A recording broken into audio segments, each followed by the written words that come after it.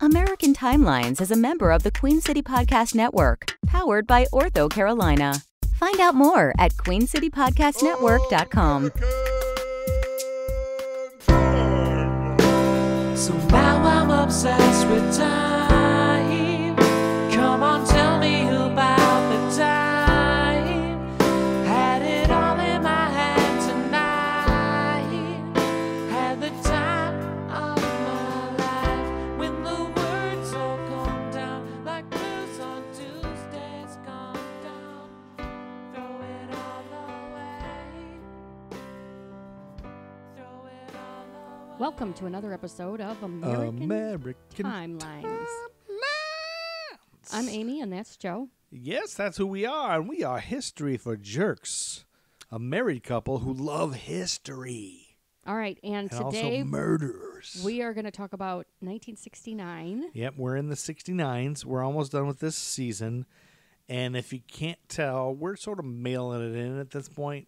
Yeah, it's hard to care about much. It's hard to care about things in this environment. It's hard to care about a podcast, I guess Yeah. is what I should say. I think when this pandemic hit at first, I was like, oh, I'll just stay home and make a bunch of podcasts, and this will be great, and we'll do it. But it's hard to even do anything at this Yeah, it point. It's is. hard to get out of bed. It's hard to, what's the point of combing my hair? Combing your pubes. Why should I comb my pubes today? You know, You shouldn't. You shouldn't. and the other days I comb them because in case somebody sees Just them. in case. Now it's like I have no reason to comb my pubes. All right. I guess to get the lice out of them. All right. You're going way over the Hey, top I now. talk for reals. Anyway, April 1st, 1969 is where we left off. April Fool's Day. April Fool's Day. It was a Thursday of 1969. And that was the day the original space shuttle was designed. Did you know that? Oh, okay. I think. You, It was released. No, I have a. Let's see. In Houston, NASA engineer Max. I gotta say this right without offending anyone. Max Faget. Oh, Shit. jeez. Faget. Max Faget. Faget. Badget, Faget. maybe? Max Faget showed 20 colleagues a small balsa wood and paper model with straight stubby wings and a shark-like nose and told them, we're going to build America's next spacecraft. It's going to launch like a spacecraft. It's going to land like a plane. Faget, the director of engineering and... All right. Stop. Faget, the director of engineering and development at the Manned Space Center, was introducing the assembled group to a planned reusable spacecraft called the American Space Shuttle. Well, there we go. And then there we go. Because rocket ships didn't look like space shuttles before that. No, before that they looked like just Looked like dildos. Yeah, that's what you said. Yeah. And then What else?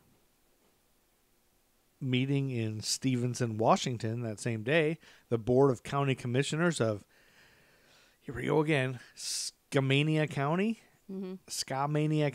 voted to enact County Ordinance number 69, dude, -01, making either an April Fool's Day joke or the first official recognition by any government agency of the possibility of the existence of Bigfoot. Whether intended as humorous or not, the ordinance was published in the April 4th and April 11th issues of the weekly Skamania County Pioneer, a requirement under state law, and was amended again in 1984. The text of the 1969 enactment noted evidence to indicate the possible existence in the county of an ape-like creature, a large number of purported recent sightings, and an influx of scientific investigators, as well as casual hunters, many armed with lethal weapons, and was passed to discourage laxity in the use of firearms that posed a threat to persons living or traveling within the boundaries of Skamania County, and made slaying of the creature described as Sasquatch, Yeti, or Bigfoot a felony, punishable by a $10,000 fine and or 5 years imprisonment. So it was a joke? They don't know. Nobody knows if it was a joke or if it was Well, it real. wasn't on April Fool's Day. It was on April 4th, you said. No, April 1st, but it was printed. Oh. Because the rule is you have to print anything that becomes an ordinance. And so they printed it on April 4th and April 11th. Oh, okay. I don't know if that... But that must be a place where a lot of sightings. I'm Yeah, guessing. maybe. I don't know. Now that we have Google Earth, Yeah. I don't know if I believe so much in Bigfoot anymore because we have taken images of pretty much every inch of the Earth, except for But Antarctica. Google Earth, it's not like it's a live picture. Like when you look at it, it's a But snapshot. don't you think somebody would have seen something at some point? Has anybody looked at every single Google Earth image? No, I don't know. I'm not sure how that exactly works, but yeah, I think at this point, I feel like we've seen so many things. We've seen everything. We would have found it by now. But on the other hand, I keep hearing there's still tribes of people that have been undiscovered that people really? find every once in a while. They're like mad and they shoot arrows at airplanes because they think it's like a demon. Yeah. Huh. So how is that possible? Yeah, I know. You'd think it's a small world, but I guess maybe not. Is it a small world? I don't know. Mm-hmm. Does anybody know? Call in. If you're listening right now and you think either it is a small world or it's not, call 1-900-HOT-TITS and then just tell them. And they'll relay it back to us somehow. Yep. Yep.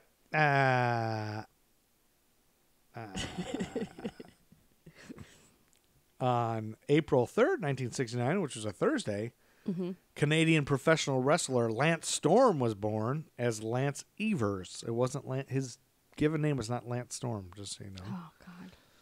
And then on Friday, April 4th, 1969, Dr. Denton Cooley implanted the first temporary artificial heart in an operation at St. Luke's Episcopal Hospital in Houston. It's crazy. Or as some people pronounce it, Houston. You think they'll ever have an artificial brain?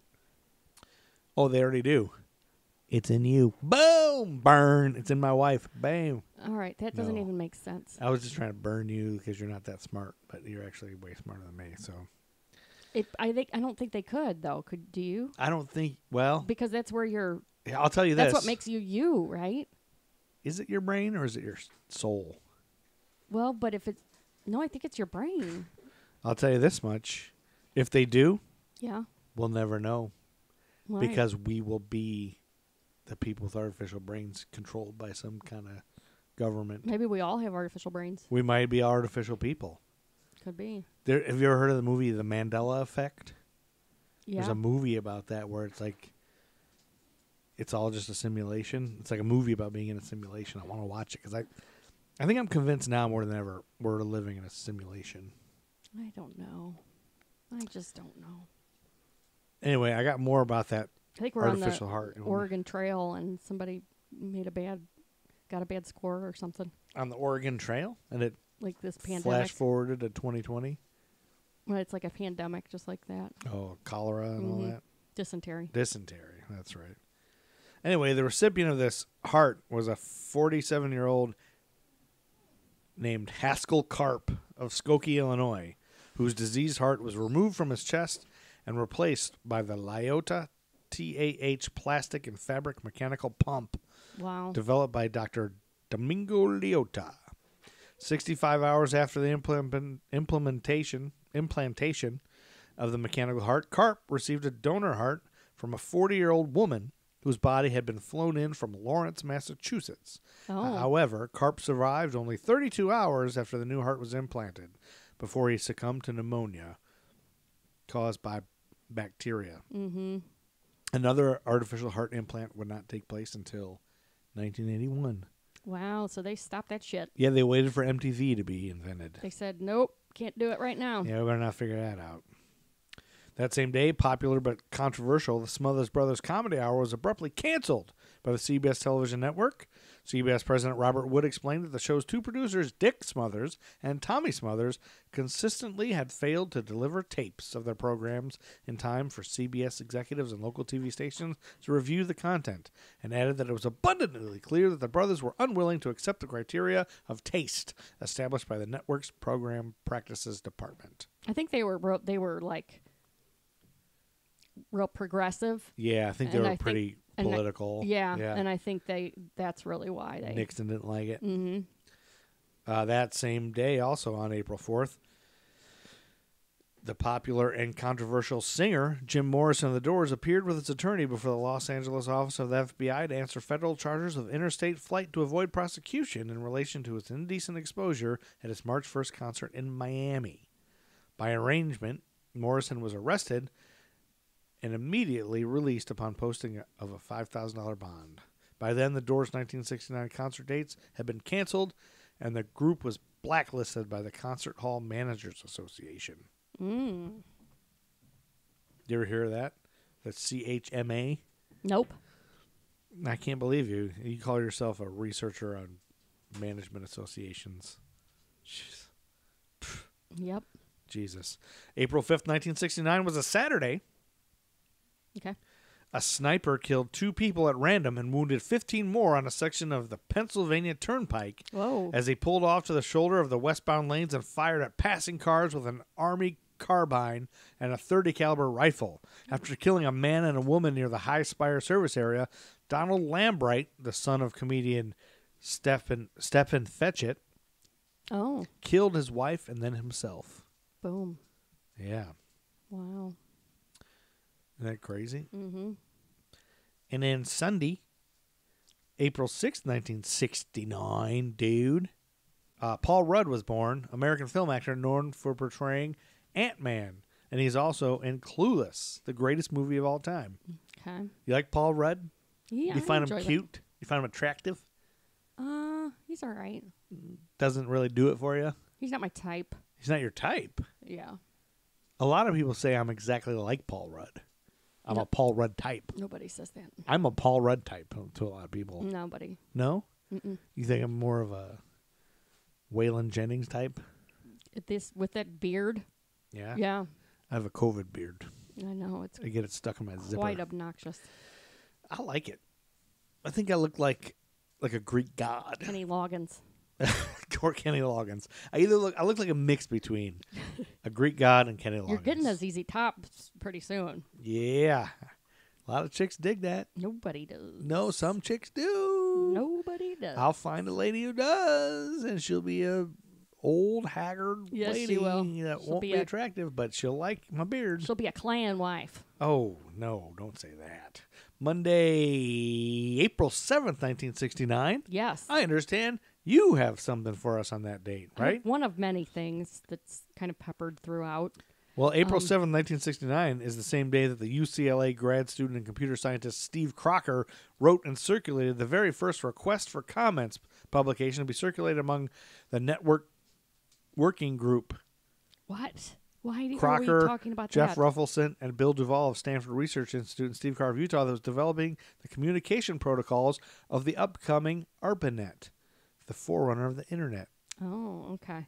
So the summer of 1969, I know we're not there yet, Yeah. but it's pretty bananas. Yeah, the summer is crazy. So what you're telling me is you have lots of stuff to cover in that summer of 1969. In order to spread it out. Spread it, baby.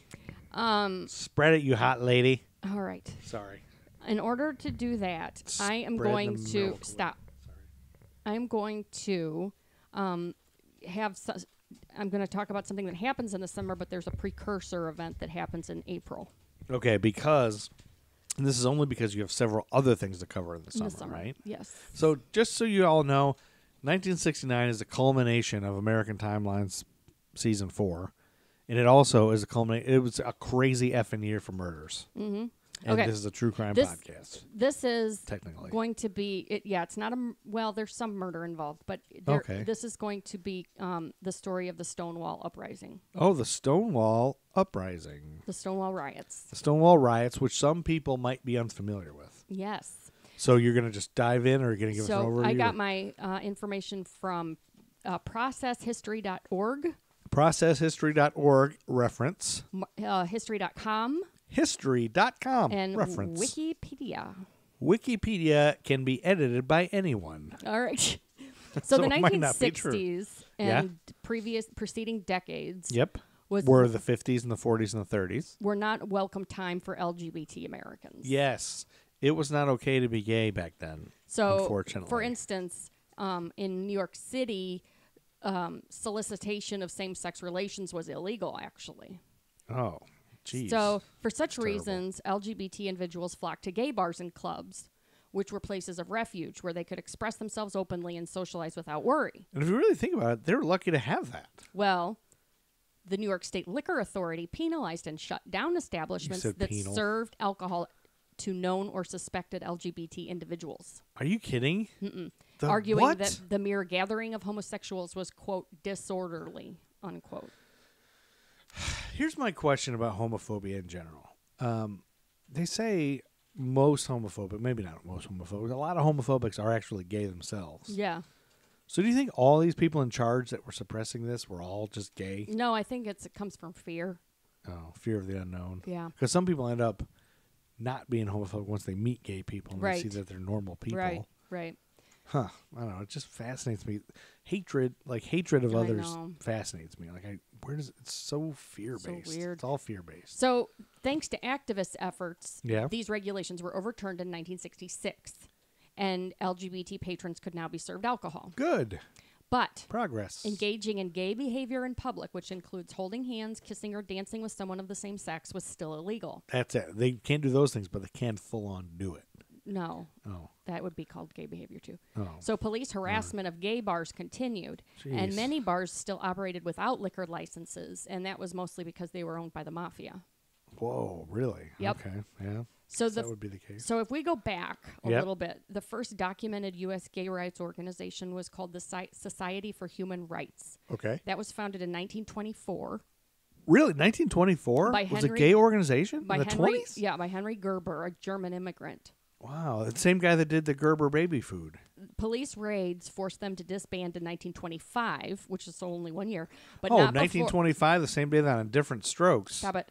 But not before they had published several issues of their newsletter, Friendship and Freedom, the country's first gay interest newsletter. In the 20s? Yes. Holy but shit. It was only 1 year before they were Yeah. shut down. But still, I had no idea there was any sort of Then gay anything in the 20s. America's first lesbian rights organization, the Daughters of Bilitis, I think that's how I don't know, How do you spell it? Bilitis, Bilitis. Okay. was formed in San Francisco on September 21st, 1955. Wow, September 21st, 1955. The same day that Rocky Marciano KOs Archie Moore in 9 rounds for the heavyweight boxing title? So in 1966, 3 years before Stonewall, members of the Mattachine Society, an organization dedicated to gay rights, The Mattachine? staged a sip-in where they openly declared their sexuality at taverns, daring the staff to turn away and suing establishments who did.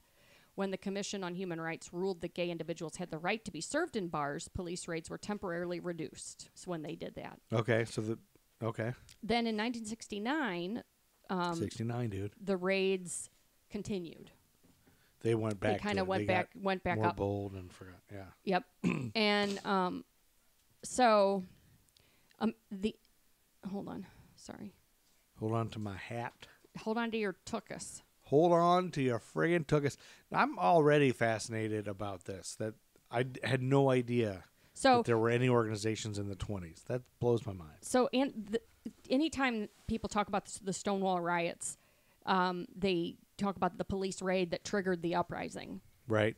But they rarely reference the wave of violence against LGBT people in the months leading up to the rebellion. Which started the rebellion. Yeah, which is why they were doing it. Yeah, okay. Reports of anti-queer police violence in particular spread via major urban newspapers. Some of these accounts suggested that police forces around the country felt newly emboldened by the inauguration of President Richard Nixon in January 1969. Same kind of stuff with Trump. Same kind of stuff.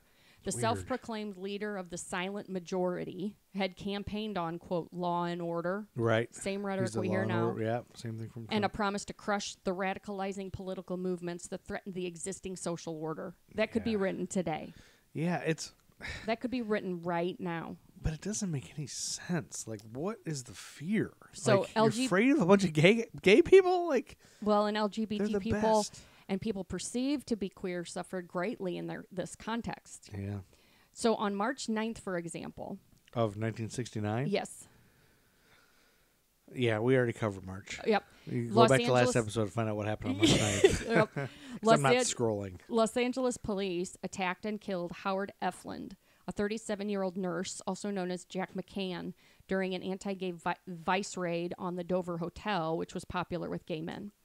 Multiple eyewitnesses risked public exposure and state retribution by courageously testifying about the police brutality that took Eflin's life, but a local jury ruled that in April that the killing was an excusable homicide because, according to the police, the victim had resisted arrest. Yeah, right. Then on April 3rd... That's bullshit.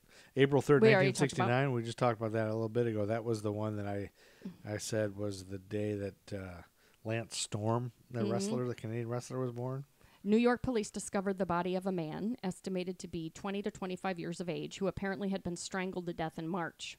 His corpse was found in the Hudson River near the Christopher Street docks, a popular gay cruising spot not far from the Stonewall Inn. So you're saying this guy could have been reincarnated as Lance Storm? No, I didn't say that. That's what you're Then on hinting. April 17th... The same day that Sirhan was convicted of first-degree murder of U.S. Senator Robert Kennedy, and the same day that the television pilot for Medical Center, a popular CBS medical drama that would run for 7 seasons, was shown as UMC, a made-for-TV movie starring film tough guy Edward G. Robinson? Yes. That same day? On that day, an undercover police officer in Berkeley shot 33-year-old Frank Bartley, a local chef, when he tried to flee Aquatic Park, a well-known cruising area where the officer had engaged in the common police practice of sexual entrapment. Bartley died 5 days later. So that cop was trying to get somebody to... Local authorities declined to pursue charges against the killer or his partner. On June 21st... June 21st, 1969 was a Saturday, the same day that Royal Family, a candid documentary about the home life of Queen Elizabeth II, her husband, and her 4 children, was broadcast for the first time and proved to be one of the most highly watched programs in the UK that same day? Yes. Vice Squad officers in Oakland, California, attacked Philip Kaplan, a professor visiting family in the area, after they accused him of loitering and lewd behavior in a public toilet near Lake Merritt. Kaplan, a married father who was on medication for prostate problems and sometimes needed to urinate frequently, died several days later. Oh, jeez. Local authorities again declined to pursue charges against the police. The death of Kaplan, presumptively straight, exemplified the ways in which all people could be vulnerable to anti-queer violence. So we don't know whether the Stonewall rioters knew about all these incidents, but politically organized LGBT people in New York, some of whom participated in the rebellion, were definitely concerned about police violence. Yeah, I mean, it was, even if they didn't know about all this. Like today, you hear about everything because of YouTube and everything, but they had to hear about it later, but still it was all going on. And who cares if the guy was straight or not? Like, just fuck. Yeah. The fact that you should threaten somebody because of what you kill think. somebody, yeah. Kill somebody, yeah. It's just so despicable. I'm against. Several weeks before the uprising, the Mattachine Society of New York newsletter reported on the first 3 of these killings, informing hundreds, if not thousands, of local subscribers about the grim raping, the quote-unquote grim rapings. The same newsletter reported in April 1969 that a policeman who had shot and killed 2 gay men on Christopher Street docks in September 1968 was absolved of wrongdoing by a grand jury, so they weren't going to prosecute the police. So all of these violent episodes and countless others likely contributed to the growing sense of LGBT anger and frustration that can be found in multiple first-person accounts and oral histories of the uprising. Okay. This may help explain why the Stonewall rioters responded as they did when the police invaded their space. So, on a hot summer night in 1969, police raided the Stonewall Inn, a bar located in New York City's Greenwich Village. What day? I haven't said the date. Brian McCartney is trying to call me right now while we're recording our podcast, and so he's going to listen to this and hear when he was trying to call me on Facebook. This is why I didn't answer, Brian. So, it was in Greenwich Village. It served as a haven for the city's gay, lesbian, and transgender community. Stonewall Inn was registered as a type of private bottle bar, which did not require a liquor license because patrons were supposed to bring their own liquor. Okay. Club attendees had to sign their names in a book upon entry to maintain the club's false exclusivity. Right. The Genovese family, which is a crime family, bribed New York's 6th police precinct to ignore the activities occurring within the club. Did we talk about the Genovese family? We talked about Kitty Genovese. That was different. No relation. It's a different one. Okay. Without police interference, the crime family could cut costs how they saw fit. The club lacked a fire exit, running water behind the bar to wash glasses, clean toilets that didn't routinely overflow, and palatable drinks that weren't watered down beyond recognition. What's more, the mafia reportedly blackmailed the club's wealthier patrons who wanted to keep their sexuality a secret. Okay. Nonetheless, Stonewall Inn quickly became an important Greenwich Village institution. It was large and relatively cheap to enter. It welcomed drag queens who received a bitter reception at other gay bars and clubs. Huh. It was a nightly home for many runaways and homeless gay youths who panhandled or shoplifted to afford the entry fee. Poor things. And it was one of the few, if not the only, gay bar that allowed dancing. At the time... What? Most of the other gay bars didn't allow dancing? Because it was illegal. Draw too much attention? Oh, It was homosexual acts in public. Jesus. So at the time, homosexual acts remained illegal in every state except Illinois, and the bars and restaurants could get shut down for having gay employees or serving gay patrons. Good for Illinois. Police raids on gay bars... Oh, I already said that. So on June 24th, 1969... Oh. June 24th, 1969? You mean the same day that Rich Eisen, American sports journalist, was born in Brooklyn? Yep. Same day? This is the Tuesday before the riots begin. Police conduct an evening raid on the Stonewall, arresting some of its employees and confiscating its stash of illegal liquor. As with many similar raids, the police targeted the bar for operating without a proper liquor license. Right. That's the reason they go That's in right. and then they do all the other stuff. So that happened. That's not an uncommon thing. Okay. But after the raid, the NYPD planned a second raid for the following Friday, which they hoped would shut down the bar for good. Okay. So now we're to June 27th to 28th, like that night. June 27th at night into the 28th. Okay. Well, June 27th, 1969 was the same day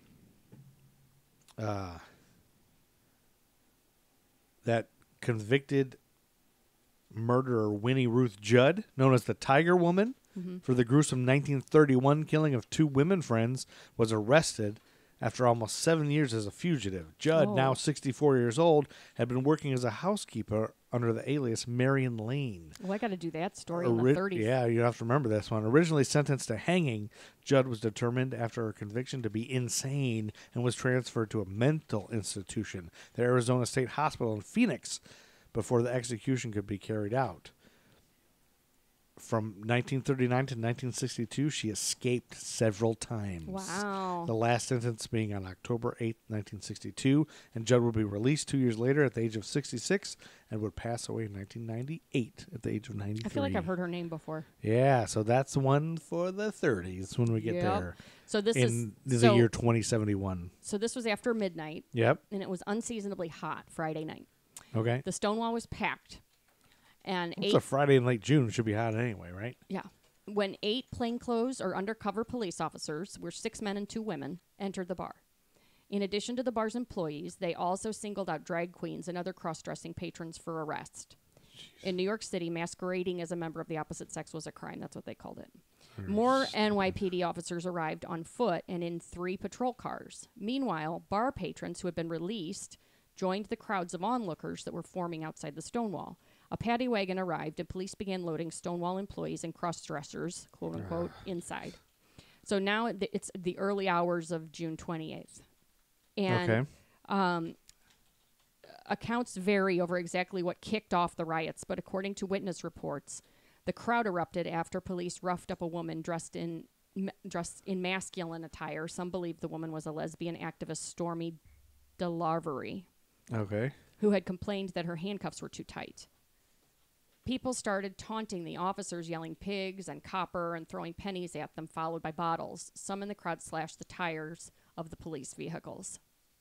According to David Carter, historian and author of Stonewall, the riot that sparked the gay revolution, the hierarchy of resistance in the riots began with the homeless or street kids, those young gay men who viewed the Stonewall as the only safe place in their lives. Right. 2 transgender women of color, Marsha P. Johnson and Sylvia Rivera, were said to have resisted arrest and thrown the first bottle or brick or stone or whatever they threw at the cops, respectively. Although Johnson later said in a 1987 podcast interview with historian Eric Marcus that she had not arrived until the uprising was well underway. Okay. The exact breakdown of who did what first remains unclear, in part because this was long before the smartphone era. Sure. And it's all just chaos. People yelling and screaming. And if you've seen any of this, even the recent riots and stuff that are on or protests, it's hard to tell who started what. And what's going on. Yeah. So and then that's when we have YouTube. Around 4 a.m., yeah. Police retreat into the Stonewall and barricade themselves inside the building. Okay. because they're getting meanwhile hit by so much the paddy wagon and the squad cars left to drop the prisoners off at the 6th precinct. Oh, so they're gone. So the growing mob forces the original raiding party, the ones that were there at first, into the Stonewall, and they barricade themselves in to keep them away from So the some crowd. rioters used a parking meter as a battering ram to break through the door. Others threw beer bottles, trash, and other objects, or made impromptu firebombs with bottles, matches, and lighter fluid. Yeah. Sirens announced the arrival of more police officers as well as squadrons of the Tactical Patrol Force, the city's riot police. As the helmeted officers marched in formation down Christopher Street, protesters outsmarted them by running away, then circling the short blocks of the village and coming back up behind the officers. Whoa. Finally, sometime after 4 a.m., things settled down. Amazingly, no one died or was critically injured on the first night of rioting, though a few police officers reported injuries.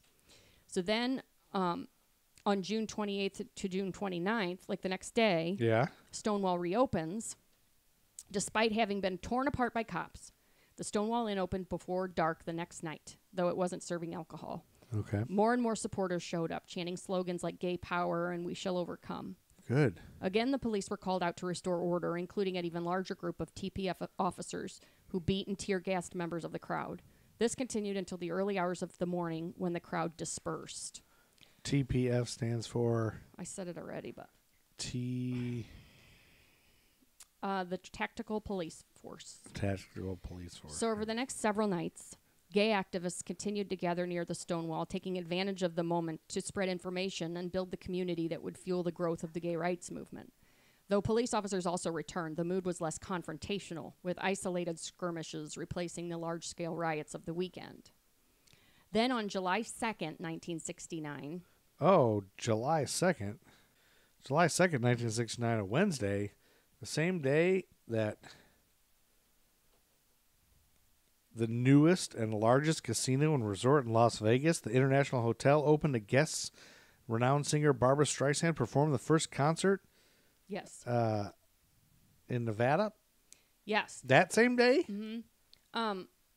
There was... The same day that Iron Mike DiBiase, 45-year-old American professional wrestler, died of a heart attack during a match. Ted DiBiase's dad, $1 Million Man. So in response to the Village Voice's coverage of the riots, which referred to, quote, the forces of faggotry, protesters swarmed outside the paper's offices. Some called for burning the building down. When the police pushed back, rioting started again, but lasted only a short time, concluding by midnight. The New York Daily News also resorted to homophobic slurs in its detailed coverage, running the headline, "Homo Nest Raided, Queen Bees Are Stinging Mad." Meanwhile, the New York Times wrote only sparingly of the whole event, printing a short article on page 22 on June 30th titled, "Police Again Rout Village Youths." Now, the queen bees are stinging mad. I kind of like that. Like, that doesn't seem disparaging as much. It kind of dismisses their feelings I guess as a joke. Does. But it's like, I could see that being like a celebratory. You could see them own it. If Yo, they could we're own stinging. It. Or not stinging mad, but they should be stinging. I don't know. Maybe if they were triumphant and they destroyed everything. The queen bee stung. I don't know. But still, it's crazy to me that, I don't know, that it reignites, like the paper reignites everything. Like people have to wait to the paper. Because like nowadays, everything's instant. Right. There, it takes a couple of days to hear about it. So, with Stonewall, the spirit of 60s rebellion spread to LGBT people in New York and beyond, who for the first time found themselves part of a community. Oh, good. Though the it's kind of formed a community, this horrible stuff. Mm-hmm. Though the gay rights movement didn't begin at Stonewall, the uprising did mark a turning point, as earlier homophile organizations like the Mattachine Society gave way to more radical groups like the Gay Liberation Front and Gay Activists Alliance. When you say Mattachine, how do you spell that? Mattachine. Oh, Mattachine, just like I was picturing. Like machine with... But not like Charlie Sheen. So, and the violence didn't end with Stonewall. On March 8th, 1970, for example... March 8th, 1970, the same day that... Insert stupid thing here. March 8th, 1970, the same day that American-born pro football kicker Jason Elam was born in Fort Walton Beach, Florida, and the same day that a team of assassins in Nicosia attempted to assassinate Makarios III, the president of Cyprus, riddling the presidential helicopter with machine gun fire as it was lifting off from the rooftop of his residence, Nicosia Palace, that same day? More than 200 protesters gathered in Los Angeles to mark the anniversary of Eflin's death, the first man that I told you about got murdered. Yeah. The crowd, estimated to include more than 50 African Americans, was horrified to learn about the latest victim of state violence. Local police had killed Larry Laverne Turner, a 20-year-old African American trans sex worker, earlier that day. On the first anniversary of the police raid on the Stonewall Inn, gay activists in New York organized the Christopher Street Liberation March to cap off the city's first Gay Pride Week. Good. And several hundred people began marching up 6th Avenue towards Central Park. Supporters from the crowd joined them.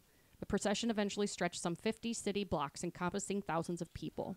Can you imagine how cool and awesome that must have felt? Like, yeah, for them. For a spontaneous type parade like Yeah. that. And so then, inspired by New York's example, activists in other cities, including Los Angeles, San Francisco, Boston, and Chicago, organized gay pride celebrations that same year. The frenzy of activism born on the first night at Stonewall would eventually fuel gay rights movements in Canada, Britain, France, Germany, Australia, and New Zealand, among other countries, becoming a lasting force that would carry on for the next half century and beyond. that's why June is Pride Month. That's right. That's right. Yep. And so That is right. That's the story. Except in Charlotte when it's August for some reason. I know. There's a whole reason. There's a podcast I listened to about that, why it's different here. But anyway. Yes. So that is it. That was really good. Pride Month is a good time to Oh, visit and that history. it's June right now. Oh, no, it's July. We missed it. Oh, we did miss it. Darn it. We did miss it. We were trying to get it. If we hadn't skipped a couple weeks, we would have missed it. But anyway, that's why Pride Month was June. And I've always wondered a little bit about that. Yeah. You know, I've heard of the Stonewall riots, but I didn't know a whole lot about it. Yeah. And now I know. So you've educated me. And there was no rape. Yeah. That we know of. That we know of.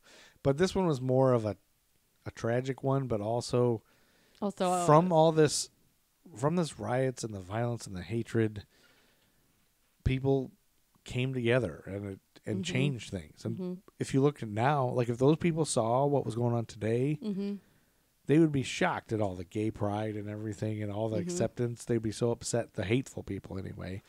But the gay folks who are the victims, I think would be proud and excited that this is a world that's more, it's going to got a long way to go, but it's way more accepting than it was. It's better than it was. That's so it in a weird way, it gives me a little bit of hope for what's going on now and everything. Yeah. That this will make changes.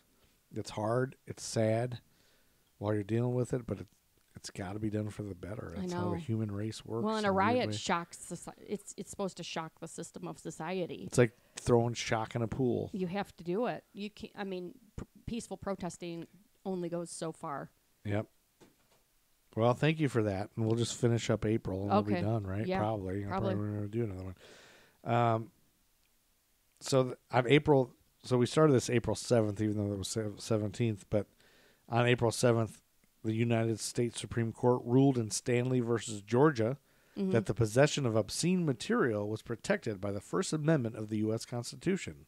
Oh. Writing for the majority, Justice Thurgood Marshall commented that a state has no business telling a man sitting alone in his house what books he may read or what films he may watch. Good.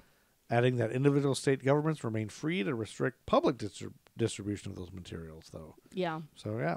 So, like the library can't have hardcore section. Thurgood Marshall loved porn. Yeah. That's what we're saying. That's what we're concluding. That's what we're surmising. Yeah. And then Tuesday, April 8th, 1969, the Montreal Expos defeated the New York Mets 11-10 in what sports writer Dick Young described as the first international Major League Baseball game in history.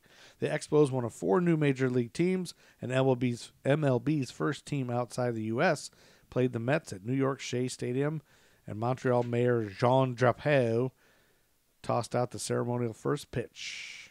All right. How about that? Yep. And then on Wednesday, April 9th, 1969, Harvard University's administration building was seized by close to 300 students, mostly members of the Students for a Democratic Society. Shortly after midnight, the Harvard administrators called the Cambridge Police and the Massachusetts State Police, and law enforcement officers charged in with billy clubs and pepper spray, arresting 184 people and injuring 45. Among those arrested was future Fox News journalist Chris Wallace, Oh, wow. who used his one phone call to contact the campus radio station, which recorded a first-hand account filed from behind bars. And that started his career. Yeah, and then now he's a big Fox News right-wing nut. I think he's the one that... He's the one that is That's- more normal, like yeah. actually questions them, but he's still full of a lot of propaganda. And then on Friday, April 11th, 1969, the Seattle Pilots were a Major League Baseball team that only lasted 1 year, 1969. After a last-minute rush to install as many seats as they could in the new right field bleachers at Six Stadium, the opening day at the stadium happened on Friday, April 11th, 1969. Lou Matlin, head of stadium operation for the Pilots, said, Work here should have been started a month earlier. That's all. But things are going well now, and we're going to be ready. The seat installation went on day and night, and so did work on the roof and the grandstand. The first test of the designated hitter... I don't know what you're talking about, by the way. Baseball was that same... So, they had an expansion team that year with the Expos from Montreal, where an expansion team is they add teams to the league, right? So Seattle got a team, but they weren't ready. And so they called this team the Seattle Pilots. And the stadium wasn't built or ready, and they had to install seats the night before the game. It wasn't even ready for enough seats. And it was all a disaster and terrible. And they only played 1 year, and it was shitty, and nobody came, I guess, or it was hard to do. And so they ended up moving to, what did that team become?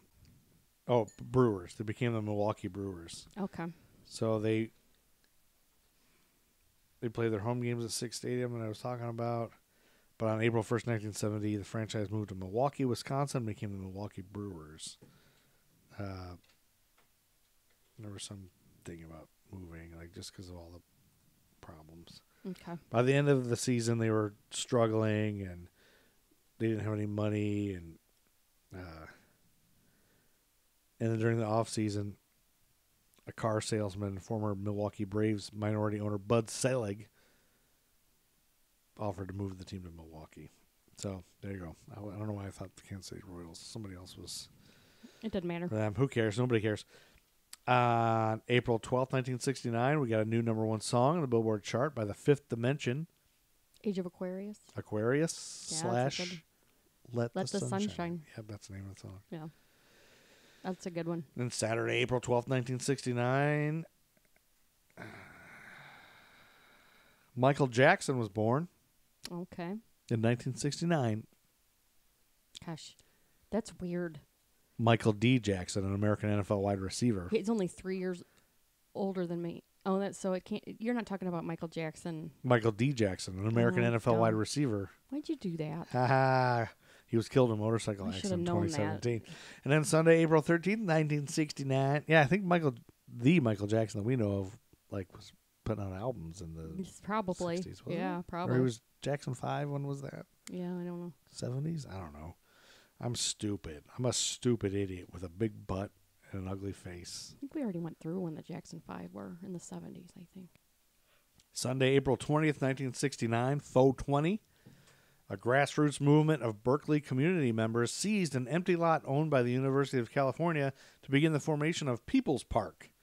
The university had demolished all buildings on the block of Berkeley, California, bounded by Telegraph, Haste, Bowditch, and Dwight Streets, leaving a vacant lot that had gone undeveloped for more than a year. So thousands of UC students and Berkeley residents, hippies and freaks and yippies and street people, and politicos and radicals and peace activists, and the Free Church of Berkeley, and environmentalists and students and grad students and professors and architects and neighbors and their children began landscaping.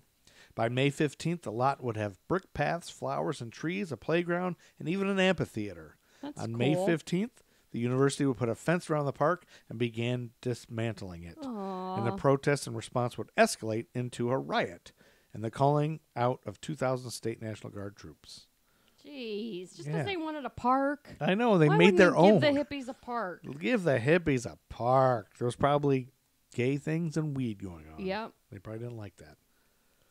Well, it's like they say that the government decided in the 60s, let's make hippies let's connect hippies to weed and black people to heroin and get them both out of here And because then they're causing us too much trouble. And then fill our prisons Yep, and that's make right. money off of them. That's right. Yep. That's what they did. That same day, for the first time in its 223-year history, Princeton University announced that it would now admit women to its undergraduate program, starting with 130 co-eds to begin fall semester, and they were hot. Stop it. Under the long-range plan, that was misogynistic of me to say that. Under the long-range plan, 375 more would be admitted in 1970, 550 in 1971, 630 in 1972, and guess how many in 1973? 720. No, 650. Duh. Anyway, sorry. No, you're not. I'm kind of sorry. Not at all. That same day, U.S. President Nixon announced that he would order the withdrawal of 150,000 American troops from South Vietnam over the next 12 months and a gradual policy of Vietnamization, putting more responsibility on the Army of the Republic of Vietnam. And at the same time, he was expanding the bombing of North Vietnam and carried the war into Cambodia. I was just going to say, he sent troops to Cambodia around this time, too. Right, yeah. Monday, April 21st, 1969, all 44 people on board an Indian Airlines flight from Agartala to Calcutta were killed as the Fokker F-27 airplane flew through several thunderstorms during its brief flight in the airspace of East Pakistan. Oh. The plane went down near the city of Khulna. I only wanted to mention that so I could say Fokker F-27. Okay. Hope you're proud of yourself. April 22nd, 1969 was a Tuesday. According to a copyrighted story in the Houston Post, surgeon Conrad D. Moore had performed the first total transplant of an entire human eye. Ew. At Houston Methodist Hospital. Eyes are creepy. Eyes are creepy. That same day, John Lennon of the Beatles legally changed his name from John Winston Lennon to John Oko Lennon in honor of his new wife, Yoko Ono Lennon. Lennon told reporters, Yoko changed her name for me. I've changed mine for her. It gives us 9 O's between us, which is good luck. Did you know that? Mm-mm. And then April 23rd, 1969 was a Wednesday, 6 days after convicting Sirhan of first-degree murder of assassinating Robert F. Kennedy. The same 12-person L.A. jury completed its deliberations of which of the two penalties to impose as a sentence, and at 11:35 in the morning announced that they had selected the death penalty, execution in the gas chamber at California's San Quentin prison. Sirhan, who showed no emotion upon hearing the sentence, reportedly told his defense attorney, even Jesus Christ couldn't have saved me.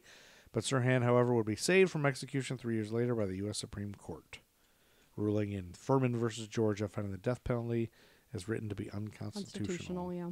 Yep. That same day, Oregon serial killer Jerome Jerry Brudos We already talked about him. kidnapped and murdered his 5th and last victim. He's the shoe fetish slayer. We talked about that guy way back, so he Remember was that? killing somebody else. Remember it? They all run together. He had a boob on a trophy. Oh, that guy I remember. Yeah. The boob trophy. Yep. You think that's for sale somewhere? Maybe. I would love. We need a boob doorstop trophy. for our bedroom We door now need, that and we would prefer one shaped like a boob, Yeah. or one that is somebody's boob. Our daughter thinks I'm weird.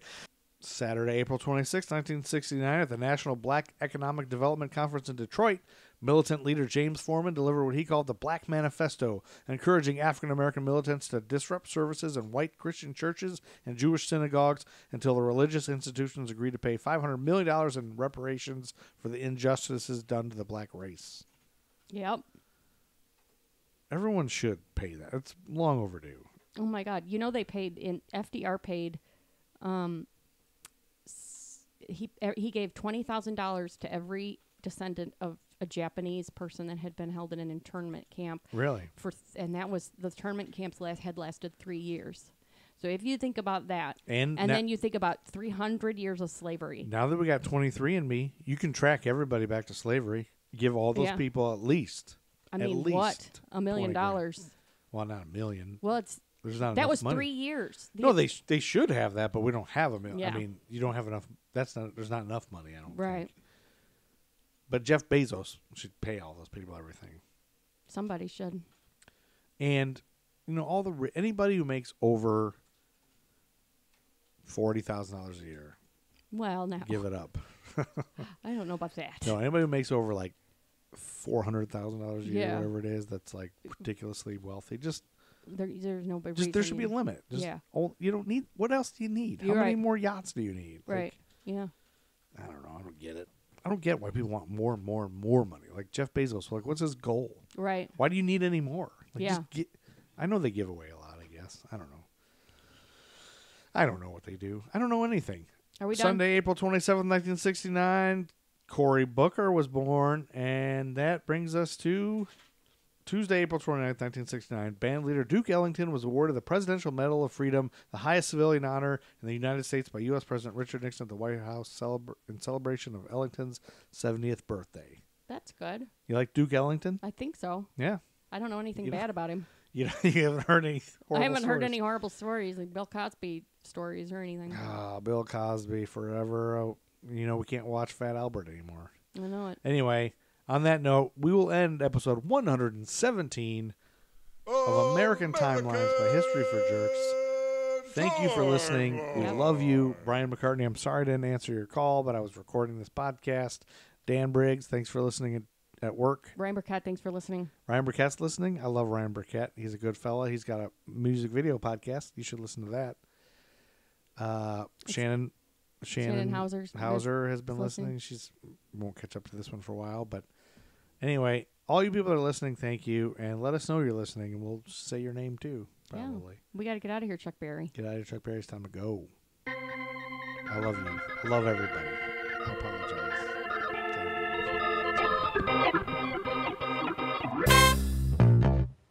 We're so tired of hearing about the 60s. I said we're so tired of hearing about the 60s. When you were all along the watchtower, kissing the sky, well I was barely a glimmer in my young daddy's eye. I said that we're so tired of hearing about the 60s. One more time, I said we're so tired of hearing about the 60s. Well, make me shut my mouth now. Ellen asking Alice what's his tempting town. Now you're stealing coffee morning for the president's ball. Well, We're so tired of hearing about the 60s. American Timelines is a member of the Queen City Podcast Network, powered by Ortho Carolina. Find out more at queencitypodcastnetwork.com. Talk about pork.